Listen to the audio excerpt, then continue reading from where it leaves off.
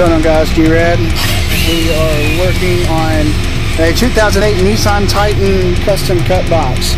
Even though you can go buy factory boxes, but the subwoofers we're putting in this box in particular are the Kicker Solo Barrack L7s. So right now we have a simple plan and we're just going to follow through with it. And it's really fucking loud. So we're getting started on it. So I'll keep you updated as we go.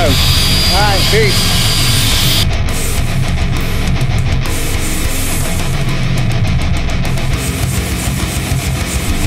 Really make a lot of videos. Sorry, because I got a little excited about the project, but this is the completed box.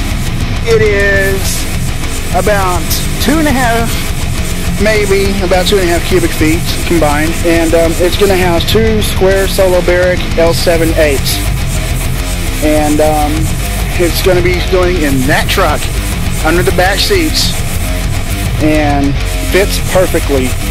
We've already put it in there, tested it out. Box sits perfectly, the seats sit down. The port goes right over the transmission hump, as you can see right there. So looks good, damn good. And it's separate. There's 2 separate chambers. I don't know if you can see down in there, but there's 2 separate chambers. Guys, there's the finished box. All that's left is to put the woofers in, put it in, play bass, go to jail.